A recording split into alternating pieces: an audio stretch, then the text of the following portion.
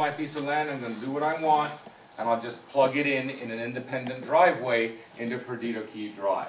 Okay? That's exactly what's been happening. What you see here, and the reason it looks so incoherent, and you have such weird driveway conditions, and it's very hard to know where you turn in or turn out, is that everybody's working independently. That's normally very hard to do.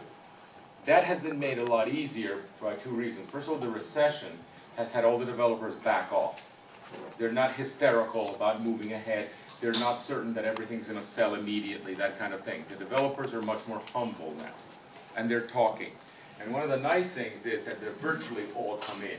They heard this was happening, we've been showing them, and they say, fine, this is a better idea than I had before. Okay, so that's great, and that's the hard part. The other thing that's very difficult, and we haven't solved it, is we have the Perdido Key beach mouse, which is an endangered species, has recently had its purview expanded to be its habitat. Not just where the mouse is, but where the mouse can potentially be. And that covers virtually all of the open ground, other than wetlands.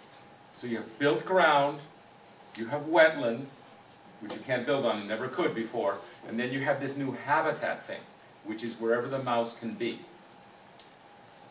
This got intercepted by the county early and said, well, these people who need to expand their houses and build their driveways, they can't go up and get individual permits up in DC with the feds. So they got themselves, or are about to get themselves, hopefully,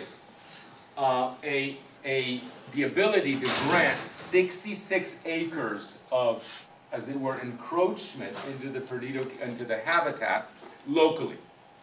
You still have to prove you need it, you still have to pay for it, not a lot, but you have to pay for it. But at least you go locally. And the local people, I've met them, a guy called Tim, I forget his last name now, actually wants to do it quickly. He doesn't want, Tim what? Day. Okay.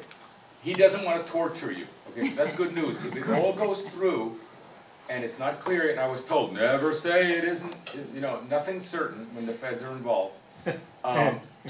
Right? Nothing is certain. Don't ever promise anything.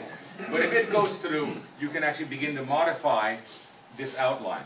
So I want to say one thing absolutely clearly. The hard part here is relatively easy, but there's a whole new layer of hard part that I've never run across before, which is that everywhere you do anything at all, the beach mouse doesn't like it, or the minders of the beach mouse don't like it. And I don't know where that comes out.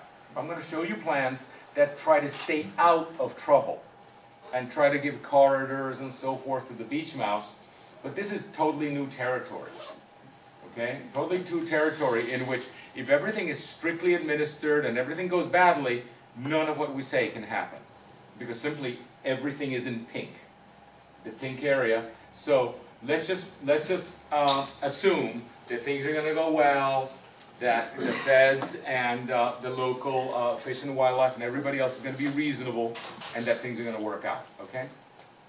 But, so I'm being very, this is an optimistic plan. Andres, okay, yes? I'm going to go over the slides, just let me know.